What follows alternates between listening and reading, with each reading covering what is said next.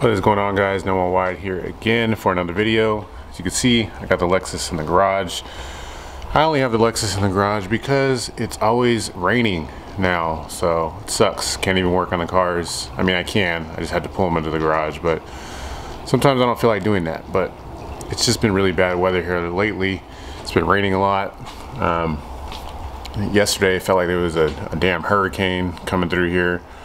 Some of my neighbors actually had their gutters fall off their house, which was pretty crazy. As I've been mentioning a couple videos ago, I think last video too, that I would be bringing the Lexus to get it dyno tuned. I'm going to be doing the tuning. I'm just renting the dyno. I am set to bring it there this Saturday. So before I do that, I wanted to make sure I run down everything on the car to make sure everything is okay. So pretty much this is kind of just like a video showing you guys what to look out for and just prepping the Lexus to make sure that when I do take it to the dyno, I won't have any issues, or at least I'll have the best chance of not having any issues at all. Because, you know, dynos are expensive, and if you have someone tune your car, the last thing you want them to be doing is to be working on your car, changing your spark plugs or fixing fuel leaks or doing any of that. It's beneficial to you if you go over your car as good as you can. That way when you go to the dyno, you're paying for tuning, not paying for someone to work on your car. I'm going to go over a few things that you guys should look for just to make sure that you guys' cars are a-okay before you go to the dyno. There are a few things that I know that I want to address already. Since I've had this turbo kit on, when I first put the kit on, I was running the stock spark plugs, the stock GE spark plugs at the stock gap, and I'm surprised that it actually ran okay at 5 pounds. Well, I was making probably like 4 pounds of boost, and it did all right, surprisingly. But I did since switch those out about, I don't know, maybe like 7 months ago or something like that. And I've been running some heat range colder plugs gapped at 28 thousandths, and those have been perfect. But they've been in there for about 7 months, so I'm gonna go ahead and pull those out. So obviously step number one is make sure you have fresh plugs into your car. These, I'm gonna pull them out. I haven't even pulled them out yet, so I don't even know what they'll look like, so we'll see what that looks like together. Another thing I did check was my catch can. I checked that, it's back buried underneath the EMU over there, and I know my EMU is still there. It's probably gonna be there for a little while, but anyway, I opened up the catch can, and man, that thing was clean. There was hardly any blow by at all, if you want to even call anything in there. It was basically empty, which I'm happy with. So I did check that. I don't have any coolant leaks. You obviously want to look for oil leaks if you do have some. I know I do have. I'm pretty sure my cam seals are leaking. You can see there's a little bit of oil over here, which sucks because I did do this time belt and cam seals, well, maybe like, I don't know, 40,000 miles ago or so, and I don't know, maybe they just weren't OE Toyota parts or something, but that's beside the point. I'm not worried about that at the moment. You just want to make sure you don't have, like, I don't have any feed or return leaks or turbo drain leaks. None of that's leaking at all since I got the new turbo on there, so I know that is good to go. But I know I want to change the plugs. I'm going to change the oil, get some fresh oil in there, and then I think I'm going to go on around and check all my vacuum lines, like the vacuum line of my blow-off valve. I was out driving yesterday and I noticed that it had a crack right here, so I just cut part of it off with the razor blade and just cinched it up tighter, and it's fine. But I'm just going to replace that hose altogether. I also am going to replace this fuel pressure regulator, like the reference hose. I'm going to replace that. I'm just going to take off everything, make sure all my caps are good, make sure that everything is in order.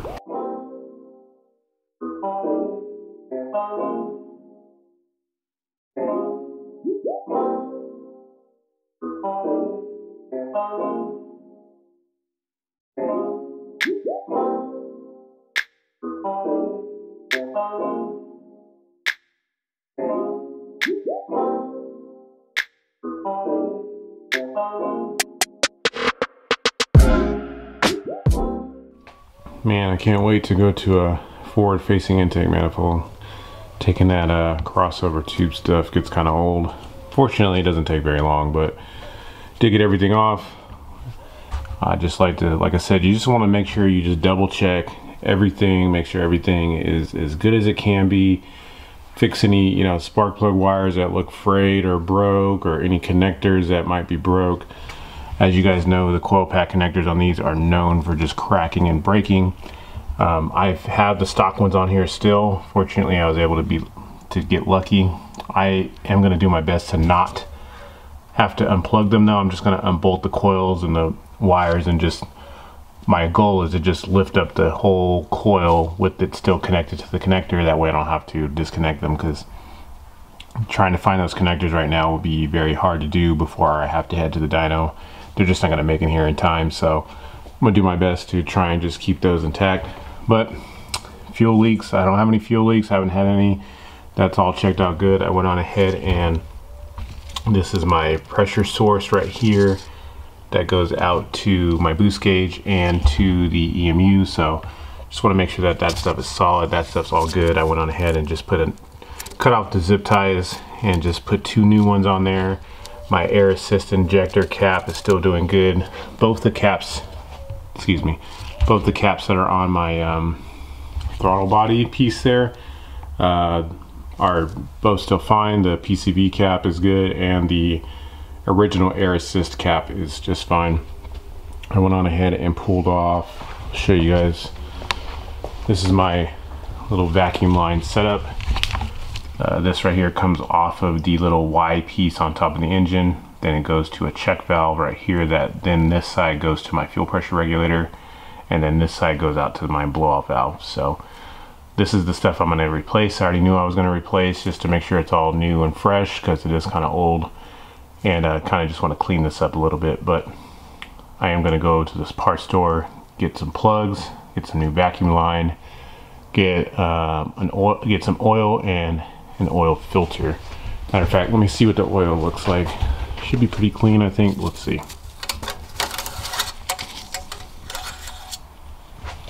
I don't know if this is gonna focus on that, but it's pretty clean still. Not bad.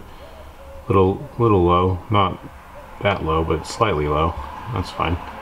So yeah, let me go ahead and get these spark plugs out of here and see what they look like. All right, got the plugs pulled out. Like I said, I was able to keep pretty much the connectors all intact to the coil packs. Kind of just laid everything on the side. Don't have any oil leaks. Valve cover gaskets are doing all right. It is kind of wet down there because every time I take this throttle body off, you know, it has the coolant that runs through it, and so I drop some in there every now and again, but that's no big deal. So far though, everything is looking really good, guys. I got my catch can connectors are doing just fine, going over there. Haven't had any issue with those. Show you guys what the plugs look like. Here, they're all burning perfectly fine. I don't have any issues with them at all. I don't know if you can really see them or zoom in on them, but yeah, they look great. Can't complain. So I am targeting at about 11.5 AFRs, maybe 11.3 to 11.5 for the AFRs currently. I am doing that just to try and make sure I keep the cylinder temperatures down as best as I can with a little bit extra fuel. Obviously everyone's gonna have their opinion on what AFR should be, but this is what I've run. I've tuned not a lot of cars, but I have tuned a few cars, and this is what I'm happy with. So I may actually try and lean it out a little bit more when we're on the dyno to see if that'll net a little bit more power, but that's where I've been running. I am on 91 octane, crappy pump fuel, so this is just what it is. But yeah, let me just go and get some new plugs and get those guys installed. Guys, made it back from the parts store, went on ahead and picked up some fresh plugs so you guys know what I'm running. I don't think I've ever told you guys what plugs I'm running. These are the plugs I'm using. NGK Iridiums. There's the part numbers right there, you can just look at them. I gapped these to 28 thousandths. So boosted cars, obviously they're going to vary depending on how much boost you're running. You know, you can have spark blowout.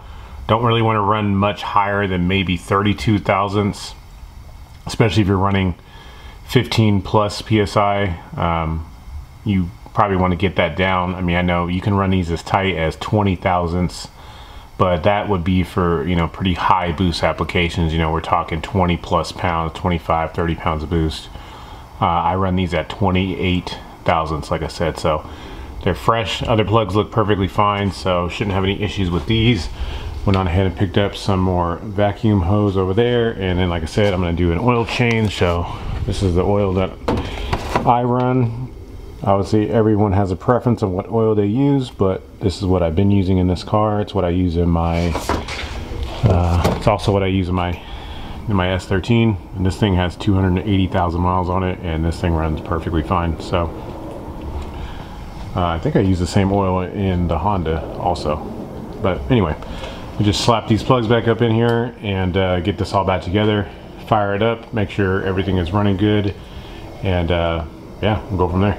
Got everything back together, new plugs are in, new vacuum hose ran. Only thing I have left to do is to just change the oil, but I wanted to show you guys again. I know I've gone over this stuff, but just so you guys know and you're up to date on how my vacuum is ran. I have my pressure source right here. It's kind of looped around, goes into a plastic T right here. Part of the T goes off into my fuel pressure regulator. I have a one-way check valve in there, so this regulator never sees vacuum, it only sees boost. This is just how my vacuum is set up right here. Then from the other T is going off into the top port of the blow-off valve. This is how I've had it. This is how I've always ran it for the past year, and it works perfectly. And then, like I said, my other map sensor source here is going teed off here. Part of the T goes to the EMU black. The other part of the T goes down into the cabin and into my boost gauge. Alright guys, got everything done. Oil change is done. I forget how much I hate doing the oil change on this car. The oil filter is in the stupidest location it could be. I know they make oil filter relocation kits. I just don't know if it's going to work with the silage plate for the turbo feed. So I don't know. I guess I'll just have to leave it how it is for now, unless somebody else has a fix for that. I might just do a little bit of research and see what I can come up with. But oil change is done. Spark plugs are changed, vacuum hoses are changed, and nothing left to do but to just start it up. I'm going to go ahead and leave the cover off for now, just to make sure I don't have any leaks or anything that I can see. But like I said, overall everything was doing good. Nothing was broken. While I was down there, I went on ahead and checked the vacuum hoses for the wastegate, make sure that the boost controller is hooked up correct. Well, I mean, it is hooked up correct, just to make sure nothing was melted or burnt, you know, any of the vacuum lines. I have them tucked up as far as I can to the left, so it's not close to the turbo. But so far everything looks good, so I'm going ahead and just start it up. I wanted to show you guys something else. So you can see in here that my wideband, my AEM wideband, this one is reading completely lean.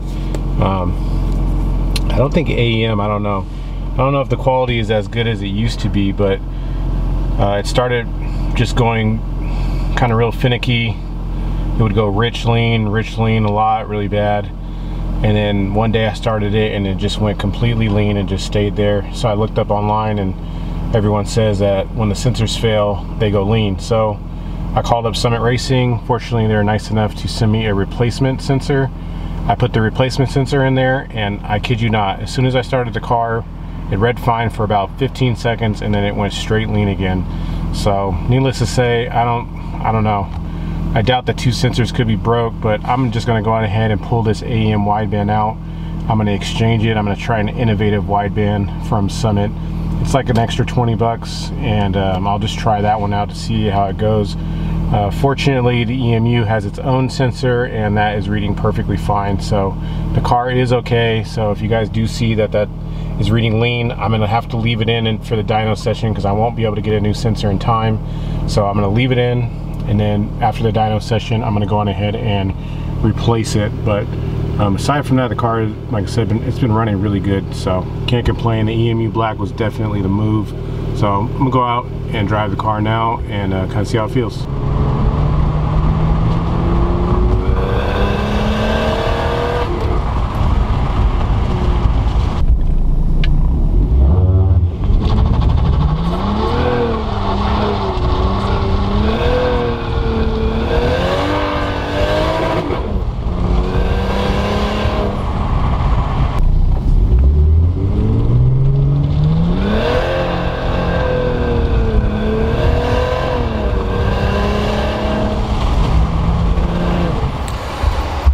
that's gonna do it for this video, guys. I hope this helped you guys out, letting you know what you need to check before you go on ahead and take your car to any tuner or a dyno.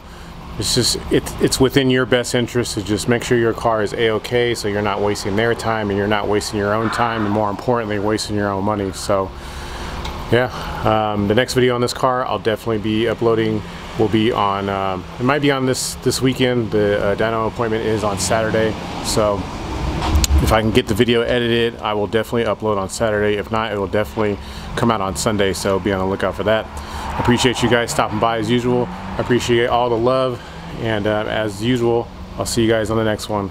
Peace.